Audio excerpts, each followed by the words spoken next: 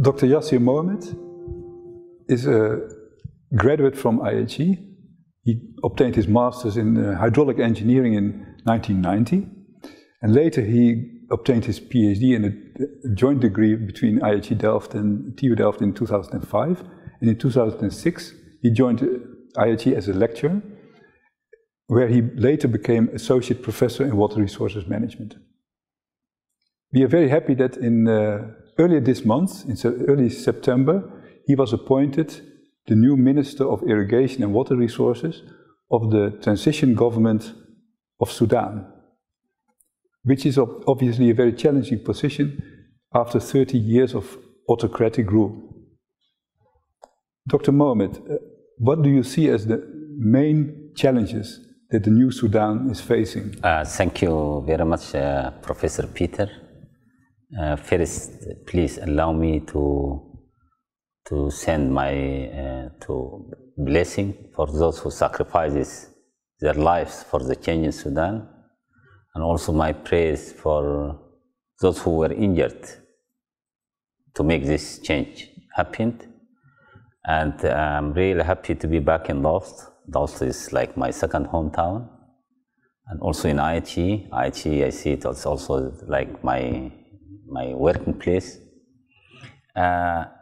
Sudan is a dry country, as you know. We have rainfall for a short period of time, 2-3 months in the south part, but in the central part of Sudan, in the northern part of Sudan, it's a very dry country. We have the Nile in the central part of Sudan.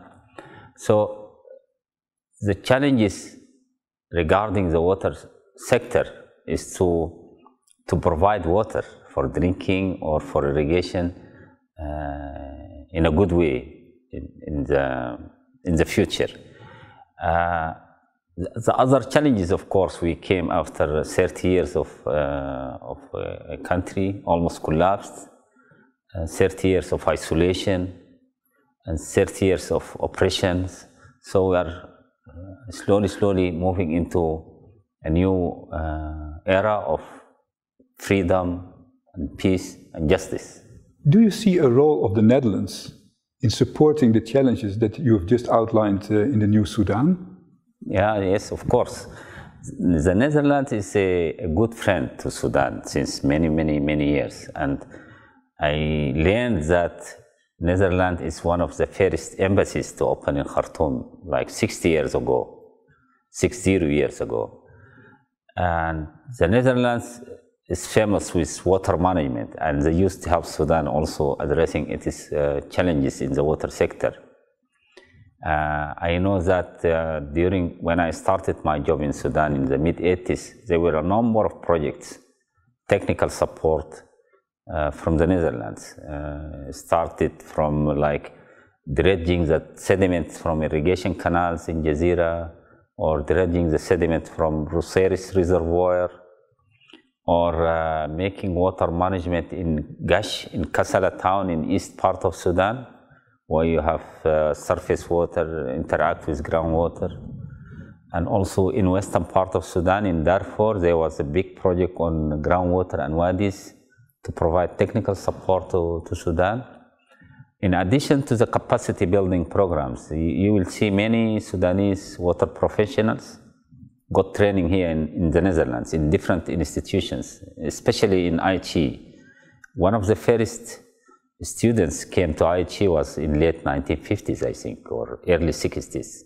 So we really look forward for the technical support from the Netherlands in the water sector, at least to resume the relation which stopped like 30 years ago. Many people are interested in transboundary issues when it comes to water, and in particular in the Nile and on the Blue Nile.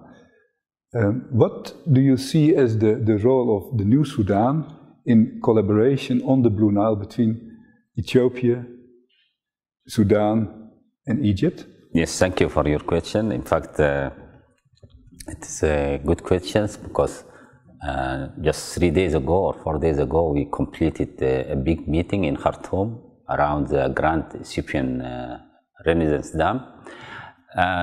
The political or the geopolitical location of Sudan makes Sudan in a very good position to support cooperation in the region between the upstream countries and the downstream countries. And the new regime in Sudan, aiming for, as the slogan of the revolution is that freedom, justice, and peace, can be also reflected in the role of the country, not only within Sudan, but also in the region, is that the Nile can be considered as, the Blue Nile in particular, can be considered as an avenue for cooperation among the Nile countries, for sharing the benefits and causing no significant harm. And that would be, I see the role of Sudan in that line.